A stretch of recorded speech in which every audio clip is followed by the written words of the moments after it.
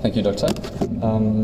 Good morning. My name is Pascal, and I have the pleasure of introducing our first session today with our work at Tohoku University, Japan, alongside Professors Takashima, Fujita, and Kitamura, regarding pursuit sensing, which is a concept that we've developed in order to propose extended hand tracking space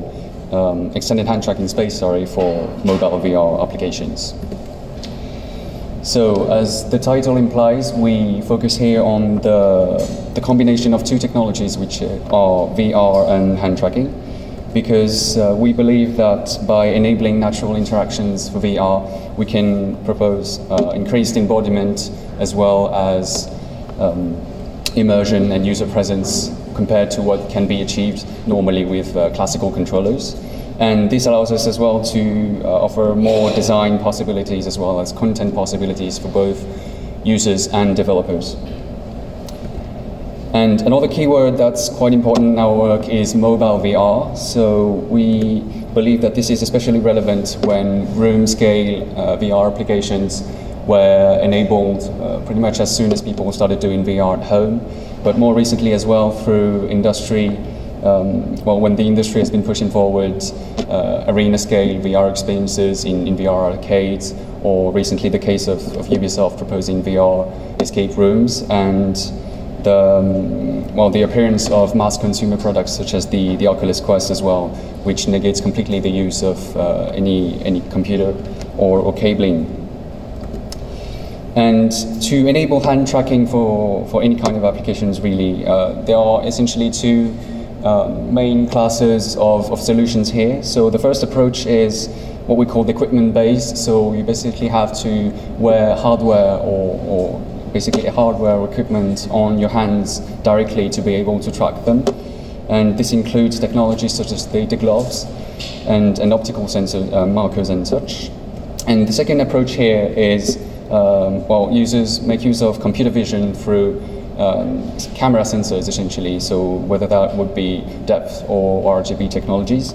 And we focus here on the later option because we argue that the first one is thought to be quite cumbersome, and it has been proven that there are issues such as basically tactile sensing inhibition and such. And by using camera sensors, we can also make use of the more recent advances in terms of computer vision and finger tracking algorithms that are getting more and more robust by the years. But for essentially hand tracking with camera sensors for VR, the current approach is to stick the camera sensor onto the HMD or use the sensors that are directly embedded onto the HMD, and this poses a lot of issues. So just to cite a few, we can say that there are fatigue and strain concerns because you have to raise your hands at head level to be able to track them.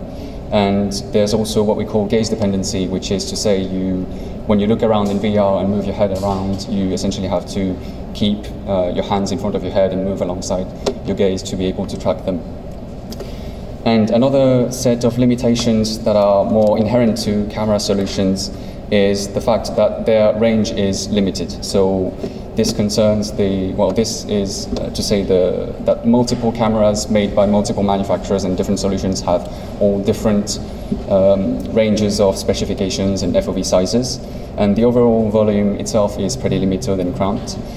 And the issue is that when we do mobile VR, where the users can walk around and the tracking range and tracking space has to follow the user around, this is pretty difficult to solve in itself. So before moving on to our approach, I'd like to introduce a few related works. So in order to find the solutions, we basically surveyed a lot of hand tracking interfaces that are body worn, so that are directly users' cameras, of course, but are worn on the user's body. So we can cite the finger mouse, which is a piece of hardware that uses RGB cameras and basically webcams that can be placed anywhere, essentially, on the user's body to enable very simple hand gesture inputs to be able to emulate a computer mouse, sorry. And there's also the Limu device on your right, which is a hand tracking sensor that is mounted on the user's wrists, so there's no risk of tracking loss because the camera faces directly the hand. And the position of the arm itself is tracked by an inertial measurement unit on the mount. Another set of related works that's pertinent for our work is sensor motorization. So there's a couple of important works here. The first one is what we call proactive sensing, and it's essentially a technique to enable a single degree of freedom control for a hand tracking sensor to be able to reorient itself. But this is, this focuses on pose estimation quality, so it's in order to increase accuracy for the hand pose. And this is a data-driven approach as well in the way that it needs, it needs training beforehand, and it focuses on static poses, which is quite limited, but the reorientation itself and its idea can be repurposed for our problem here. And the second work here is deals with, hybrid robotic cameras that are mounted on robots to perform event recording. So it follows multiple targets here, just basketball players.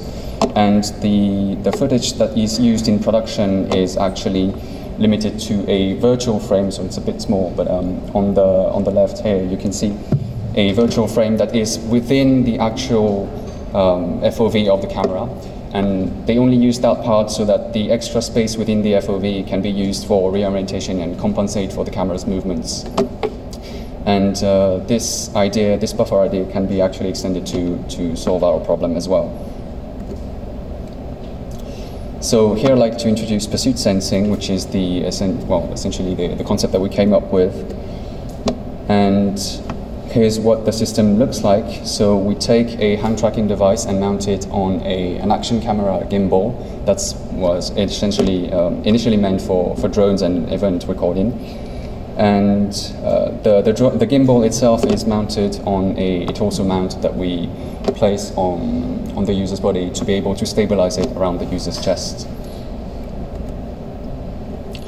And here's the device in actual use. So we basically enable real-time controlling of the gimbal, as well as all the calculations to convert the coordinates of the hand from the gimbal's referential to absolute world coordinates in the virtual environment.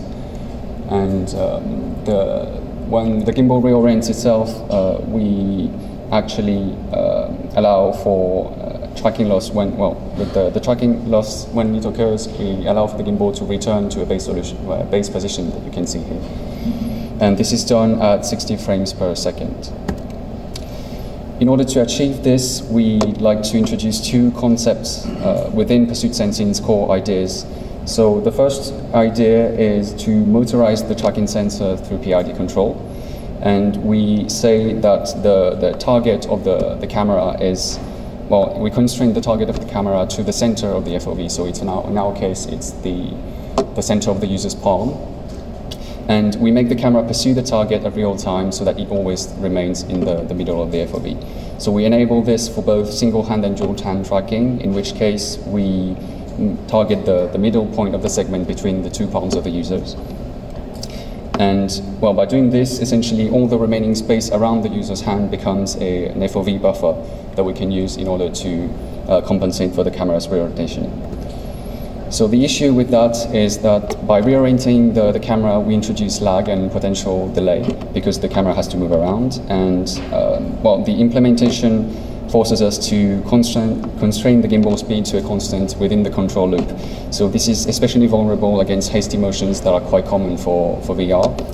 And in order to solve this, we thought about the idea of focus shifting, which is to temporarily shift away the camera's target away from the hand in the direction of its velocity in order to enable temporary increases of speed within the control loop.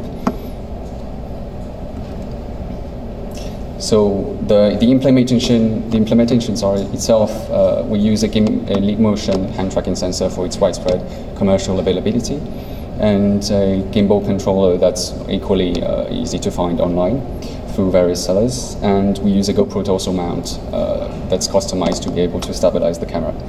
The algorithm pipeline looks like the diagram on your right. It's pretty difficult to read, but most of the implementation and the details can be found in the paper, and the entire implementation of the code is found online, is published online as well, so you can look into that.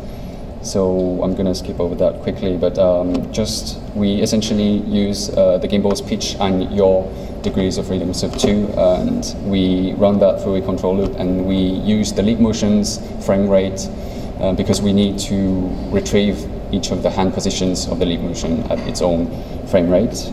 And we then poll the gimbal's or torso orientation to be able to calculate the user's torso orientation for the base frame of the coordinate system of the device.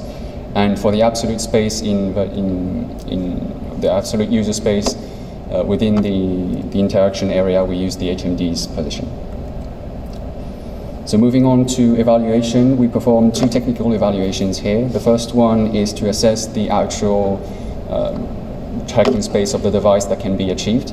So for that, as I said, in case of tracking loss, basically the gimbal reverts to the default position. So we know when the gimbal would lose tracking of the hand. And on the right, you can see the theoretical range with two parts. So the orange is the actual space when the gimbal moves, so it's actually reoriented. And the blue area at both its limits is the sensor's FOV contribution at the limits of the orange space.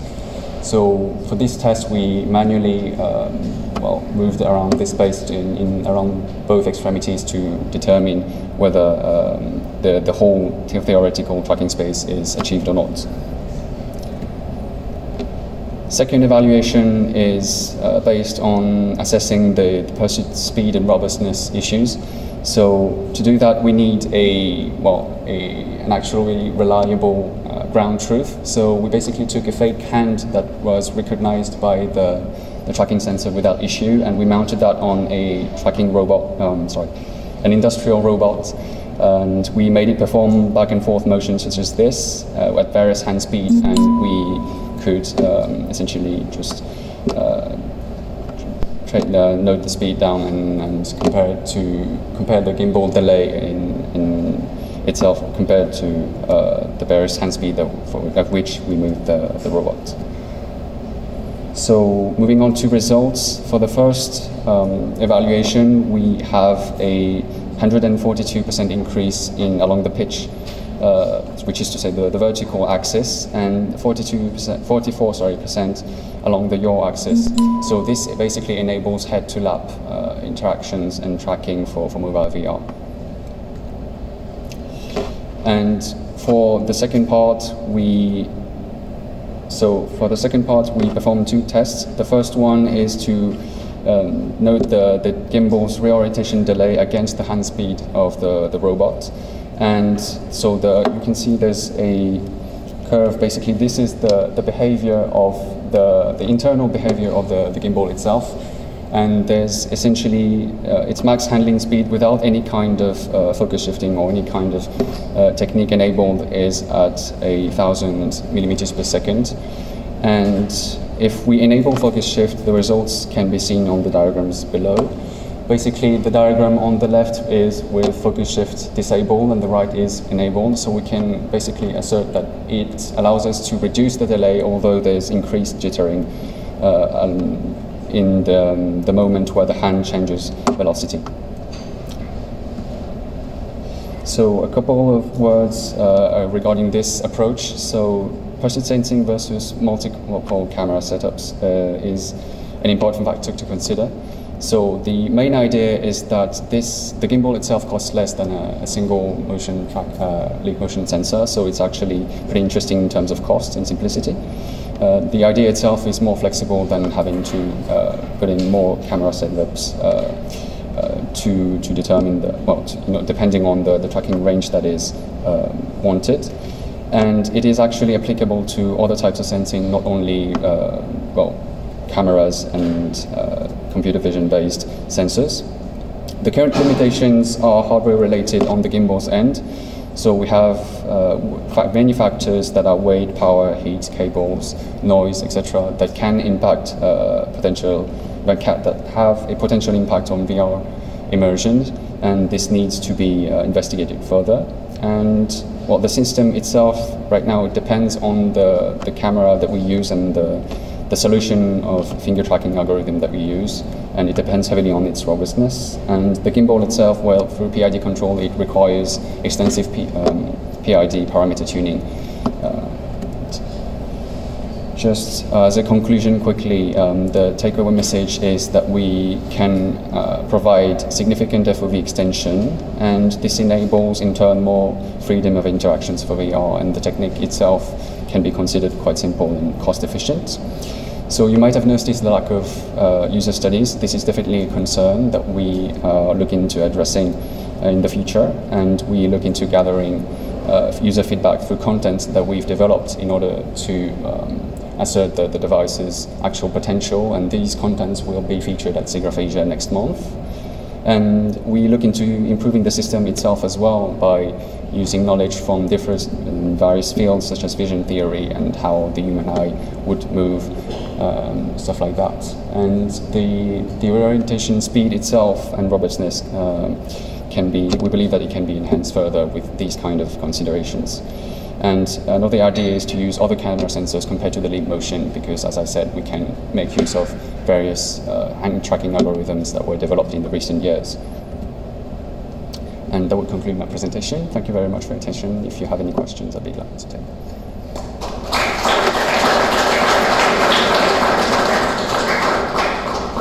Have any questions? Time for a couple.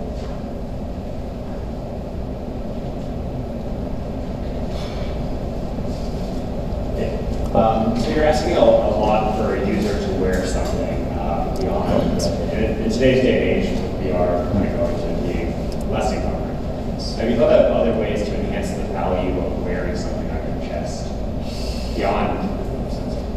So to provide more reasons to basically force users to wear. Honestly, we believe that the actual advantages and what can be gained by wearing the system itself on the torso is relevant enough compared to the actual necessity of asking users to wear the system in itself, compared, for example, with other types of system that you have to wear on your on your limbs, for example. And the torso itself, well, it is quite cumbersome to basically just mount the system at the beginning of use, but we believe that you can forget it basically, that you wear the system once you engage itself into VR, and it's less of a mental issue. The mental workload and well, you can essentially forget about the fact that you're wearing the system compared to what you would feel when wearing other types of hardware. Thank you.